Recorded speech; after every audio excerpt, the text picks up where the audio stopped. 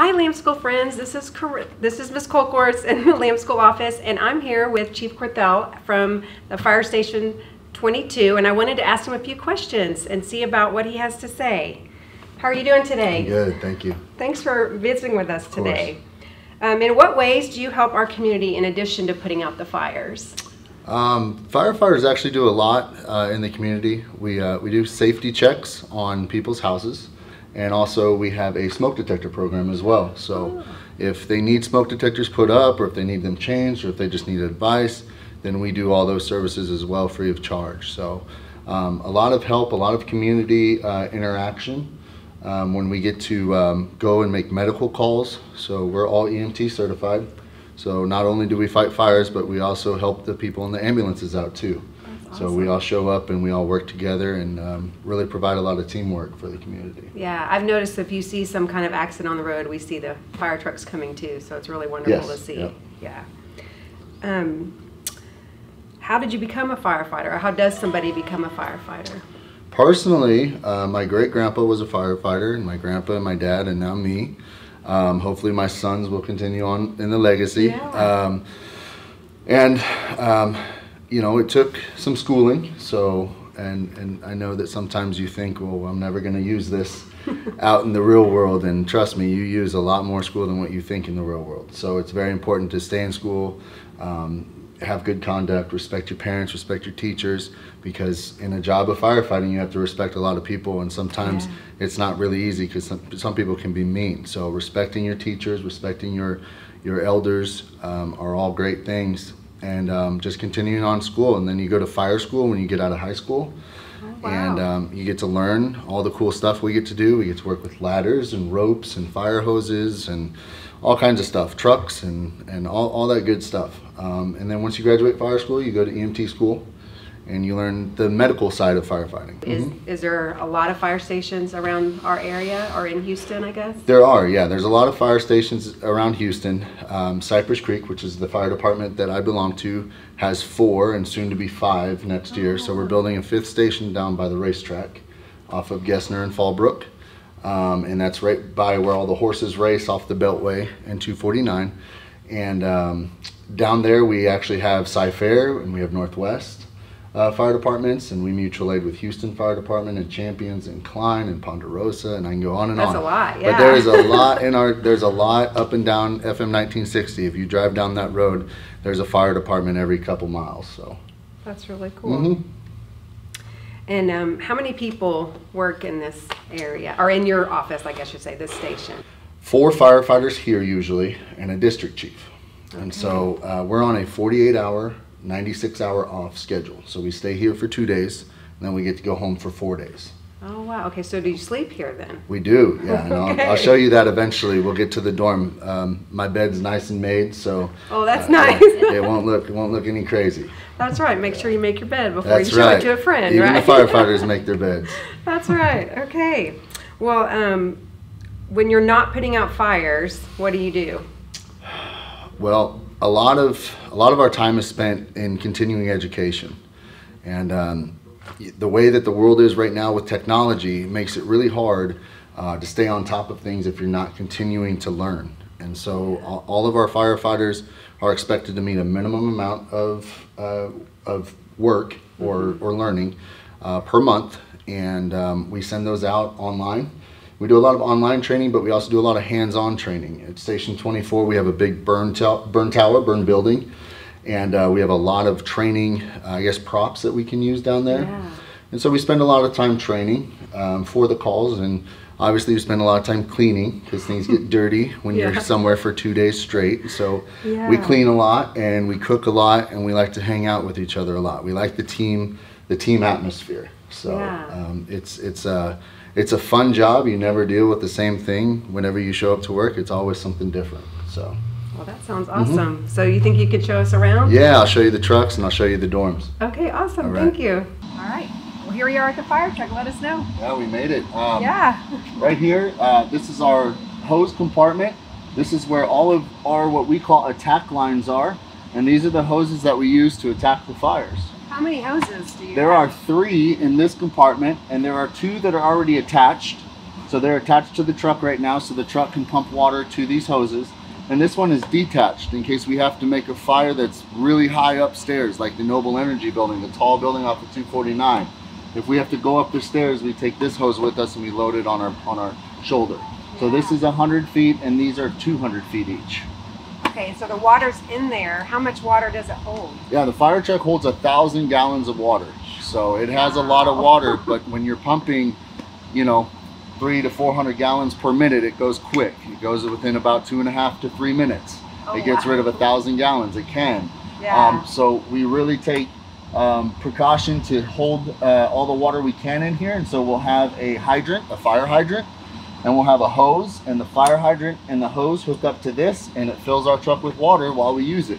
So we have an endless supply of water as long as that fire hydrant's operating. Yeah, that's awesome. So that's the fire hydrant. Over here we have some tools and just some random screwdrivers and saws and everything, because sometimes when we have to cut a hole or we have to break a hole in the roof or we have to break someone's door down to get in to save them or save the house, we not only like to do that for life-saving purposes, but we like to patch their house back up too. It's important to clean up after yourself. So firefighters, we do the same thing. When we're done working, we like to make sure that their house is re-secured and everything. So these are our tools to do that. We also have some medical tools here. These are seat collars. We put them on your neck when you're in a car accident if you have neck pain, and we send you to the hospital with those on. Have you ever saved a cat out of a tree before?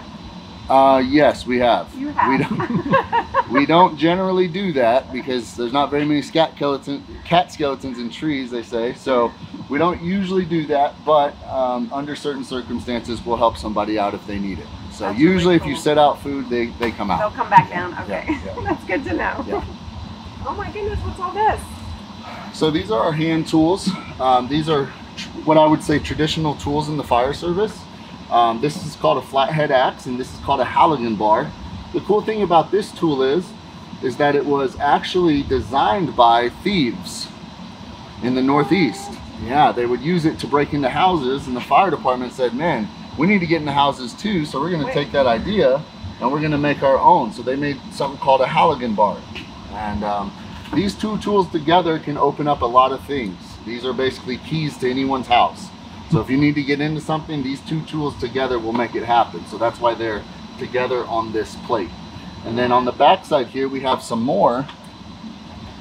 Wow. We have some more tools. Right here, we have a pick head axe. Again, similar to the flathead, but it has a pick on it. And we have some long bolt cutters. So if there's a fence or a gate we need to get into to make access to the property, we can with these.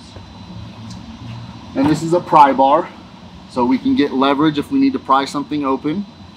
And this is a sledgehammer. And it does what sledgehammers do, it crushes things. So we have a K12 saw, and we have extra blades for this. And this is used to cut concrete, metal, any kind of, I guess, obscure material besides wood. This can cut wood, but we prefer to use a chainsaw. Okay?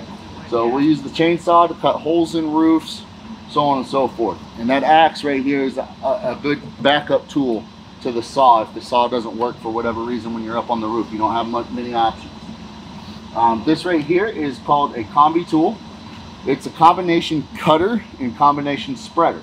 And so when you show up on scene and sometimes you're passing by and you see firefighters using this, they're usually using it to cut open a car to free someone out from the car because it's crushed around them. And so we'll use this tool right here along with this and this hose, and we'll cut the car out from around the person so we can transport them if needed. Why a fire truck is red? So interestingly enough, back in the 1900s, red was a really expensive color to get. Most cars were black. And so the fire departments not only wanted to differentiate themselves from the old Model T Fords, the black ones, and have red because it stood out and everyone knew it was a fire apparatus. Yeah. But they also wanted red because it was the more expensive color and they like to be flashy. Yeah. So that's why you see firefighters all the time out here washing the trucks and making sure they're clean. Not only because it's the citizens' fire truck, our taxpayers buy this, but also because it's supposed to be flashy. So you know it's coming and it's coming to help. Yeah, right? It's supposed to be looking good. Yeah. And Do you ever have dogs ride on the truck? We don't, for liability reasons now. We love dogs. The problem is that sometimes dogs, being animals, can run astray, and that they can hurt people sometimes, unfortunately, especially when they're spooked. Yeah. And a lot of the stuff that we're doing, there's a lot of loud noises, there's a lot of commotion going on, and so we no longer use dogs in the fire service. However, there are a few departments in our area that have therapy dogs that come to the station and hang out with the guys, because the guys experience some things that are tough to deal with sometimes.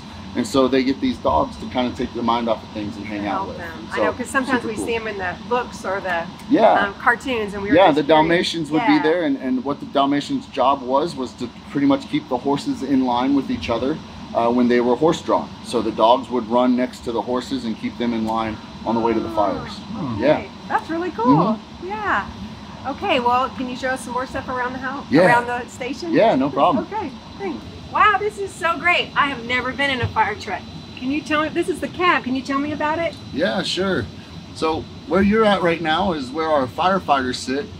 Those are the folks that really do most of the grunt work or the hard work around the station and on scene. Also, where you're sitting, you see there's backpacks inside of the seats. Those are our air packs. That's what we have on our backs when we go inside of fires, so we can breathe. And we don't breathe in any of the bad smoke. So back there we usually have 2 firefighters. We have the capability for more if we decide to staff heavy, if we have more people than just the normal 4. And then up here we have the driver's seat where I'm at. The driver's seat has a lot of buttons, as you can see, a lot of screens, and it takes a long time to become proficient for driving one of these big vehicles. And then also you have to learn how to pump the vehicle as well. So not only do you have to learn how to drive, you have to learn about math and hydraulics. So you have to be good in math and you have to be good about hydraulics. So something to look forward to. That's a lot. Over there to the driver's right is the captain or the officer of the truck, okay? And what their job is they're in charge of the entire scene until someone more in charge gets there. So a supervisor, so someone like a chief would relieve the captain from the scene, and the captain could go to work with his crew. And the captain is responsible for all of his crew members, the truck, the station while he's here, and everything else. So again, that's another promotion from driver to captain. So the captains are very important. They're the backbone of the fire service. Okay, so my understanding is they have to get ready pretty fast, Chief, right? Yeah, usually it's pretty quick. When we're responding to an emergency, we got to get on the road and we got to get moving quick. So our firefighters are trained to put on their gear and put it on efficiently. And so I picked one of our finest, firefighter Kai Reimer here to demonstrate for us. And I'm gonna put him on the clock. So he doesn't know that yet, but he's gonna be on the clock and we're gonna share his time with everybody.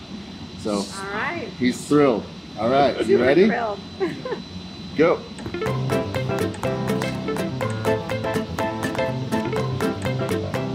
So now he's putting on his sock hood to protect his neck and his ears and his face from any kind of heat or elements. He's putting on his pants that were already connected to his boots. Putting on his big jacket. It's nice and hot in Texas in the summertime when we have to get dressed. And now he's securing it with his latches. Latching up his coat, making sure that no skin is exposed.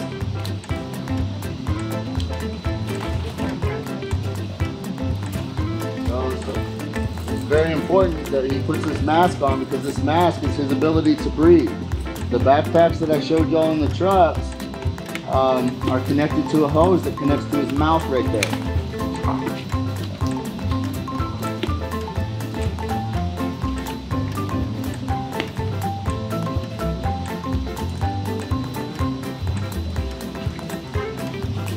That is amazing. And just like that, in a minute, he's dressed, ready to go. He has no skin showing, no nothing. So he can go into a fire as long as he had his backpack with his regulator showing. That's awesome. You're very fast. Thank you very much. Yes, I just wanted to get the heart rate up a little bit. Oh, yeah. Enjoy the workout today? Oh, yeah. Oh, great. All right, well, here we are in the chief's office, and as he said, he did make his bed, so we need to remember to keep our rooms clean when we have friends and the clothes are folded. Yes, and the clothes are folded. We're in a good spot. Yeah. Thank you so much for your time today. Of course, and I know our our Lamb School friends are super happy to hear everything that we have gone through today. But also, we wanted to ask you, is there anything we can do to pray for your team and yourselves today? Yeah, just pray for our continued guidance and our health and our safety. Crazy times right now with COVID and all that going on. So just continue to pray for us to be able to help others and be able to stay safe and healthy so we can do that. Okay, we will do that. All right, kids, let's remember to pray for them before we end our day today. And thanks for coming out.